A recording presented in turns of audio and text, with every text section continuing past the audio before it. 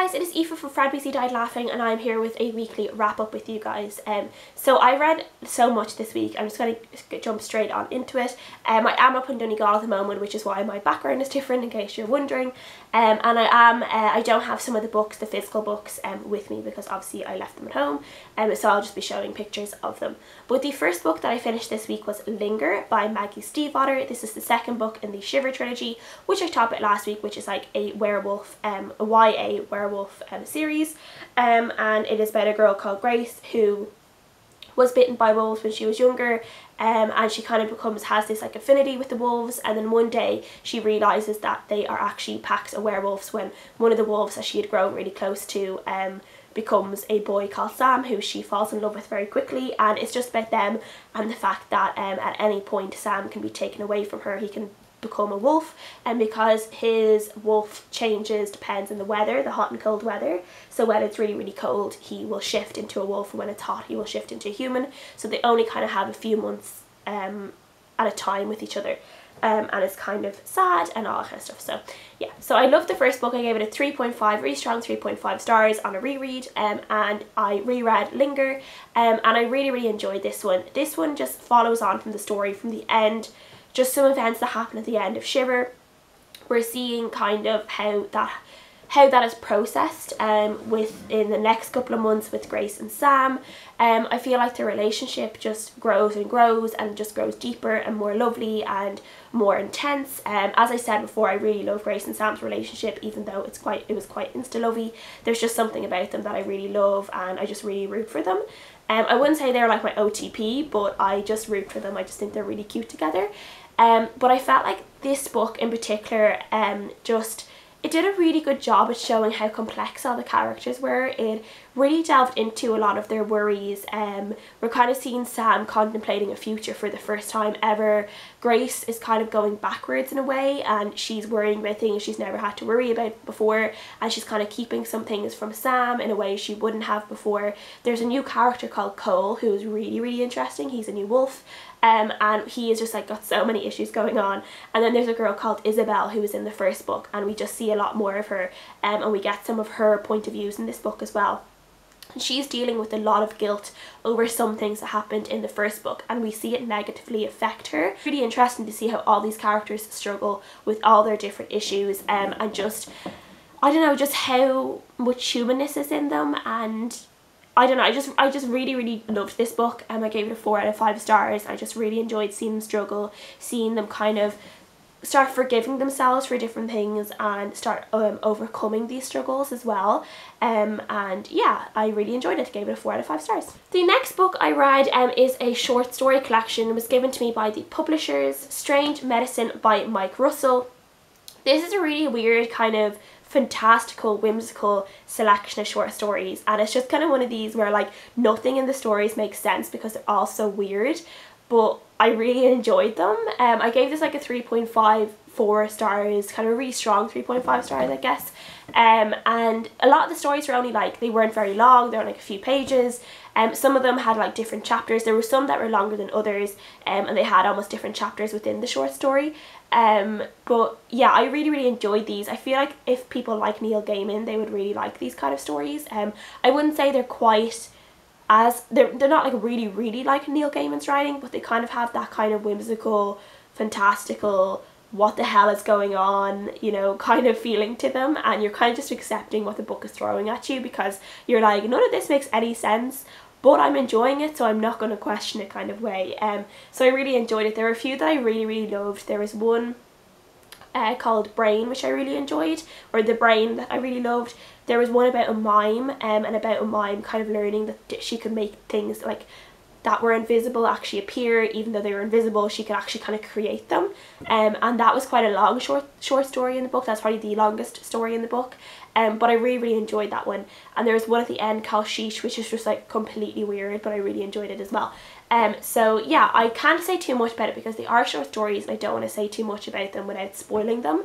But I will say if someone's just looking for something kooky and something fun to read, I would pick this one up because it was just, yeah, it was just fun and crazy and nice, and I really enjoyed it. So 3.5 out of 5 stars. I listened to 2 different audiobooks this week. The first book I listened to was The Left-Handed Darkness by Ursula Le Guin, and this is obviously Ursula Le Guin is a very kind of known name in the science fiction universe, but I've never actually read any of her books before. But I just saw this one on my library app and I decided I would give it a go because it's only like 2 hours long, and it's basically the BBC adaptation of this book, so it wasn't the full like audio narrative of the book, but it was kind of a condensed scripted version, so it had kind of sound effects and stuff like that and a whole cast of characters.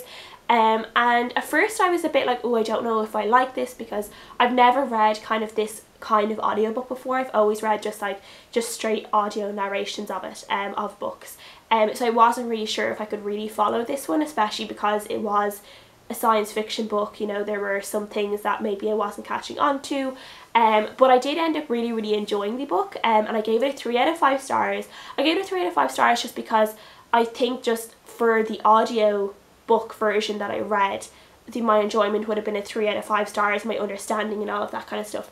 But I think if I read this book, it could have been a 4 stars, I don't know. But I think maybe next year at some point I will pick up the book, or maybe at the end of this year once I have a bit of time between the two of them, and I'll read it properly and I'll see what I think about it then, because I'll actually be really looking forward to seeing what I think of the full book in comparison to the audio narration or the BBC adaptation of it.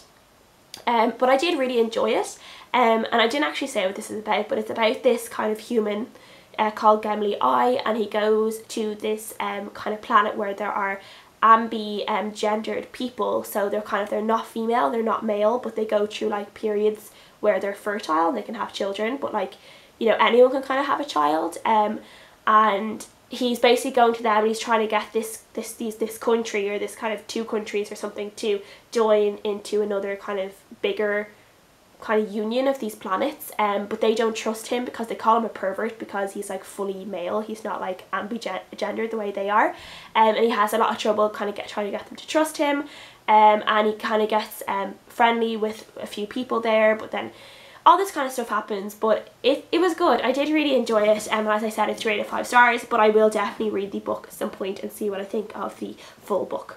The next audiobook I read, I actually haven't completely finished. I have like 3 chapters left, so only probably like 20 minutes of it left, but this was actually a reread because I read this as a child, so I know what happens in it. But this one is Under the Hawthorn Tree by Marita Conlon-McKenna, and this is a children's book that you will basically find in every single classroom in Ireland. This is a book that you will see in every single primary school classroom, and it is about the famine in Ireland. So it's about 3 children, Eilidh, Michael and Peggy, and basically they are these poor Irish kids. Their parents aren't very well off, and obviously when the potato blight strikes Ireland, they're really affected by it. Their dad has to go and work on the roads, their tiny little sister Bridget dies, and then their mum goes out to find their dad and kind of never returns, and they don't know what to do, so they decide they're being threatened by the landlord that they'll have to be sent to the workhouse because they have no one there to take care of them, and instead of going to the workhouse they decide to go and try and find these great aunts that their mother has always talked about. So they know kind of the town where these aunts are living, but they decide they're kind of trekking across the country in the middle of the famine with hardly any food to find these aunts and to try and find a new home for themselves. So this is one I read when I was younger, and I really enjoyed it, and I really enjoyed the audio narration of it as well. And I think this book just did a really good way of teaching children, like as for myself, like teaching children about the famine, but in a way that wasn't really scary, but at the same time really emphasized the strain that the Irish people were under, the amount of people that died from it, the amount of unfairness that there was. Like there's a scene in it where these people are starving. They're literally skin and bones. They're in this kind of harbour town, and wagons of grain are going past them from kind of Irish estates owned by English landlords. This grain, which could feed so many Irish people, these Irish people who are starving, have nothing to eat, and they are being sent to England, where they obviously, you know, they're not being affected by the potato famine because it affected Ireland. It didn't affect England, or not as much anyway, I don't think. But all this grain has been shipped from Ireland, where its people are starving, to England, because obviously the English landlords, and there was buying and selling and stuff going on.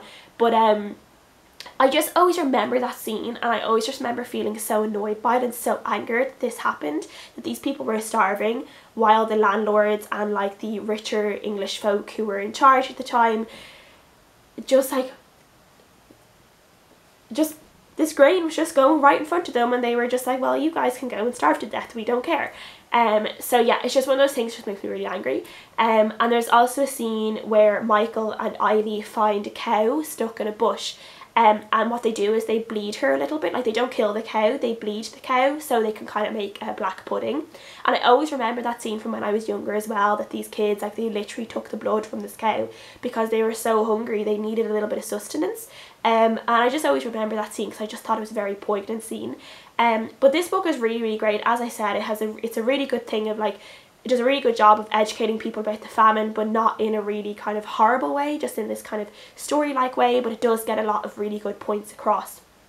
And I'm giving this like a 4 out of 5 stars. I really enjoyed it. And yeah, and I'll definitely go on. This is like a trilogy. So the next one is called Wildflower Girl, and it's about Peggy when she's a little bit older. So I'm going to try and get that on audiobook next. The next book I finished was With Blood Upon the Sand by Bradley Beaulieu. I'm not actually going to talk about this one because I have a video review of the first 2 books in this series, which is the Song of the Shattered Sand series. So that's the 12 Kings of Sharon Kai and With Blood Upon the Sand. I have a video review of that coming out at the end of this week, so I will talk about that more then. But I did really, really enjoy this book, and I gave it a 4 out of 5 stars. And then the next book I finished was a book I finished last night, and that was Quidditch Through the Ages by J.K. Rowling. And I'm not going to talk about that one either because I did kind of a vlog. I basically did the Harry Potter cozy reading night that Lauren the Books is doing tomorrow. I did that on Friday instead because I'm not available on Monday to be able to take part in it. So I did my own kind of one. I have a vlog up of that. So that'll be coming up on Tuesday, I think. So yeah, I'm not going to talk about that. But I really enjoyed that one. I gave it a 5 out of 5 stars. And I'll talk about it more in my vlog.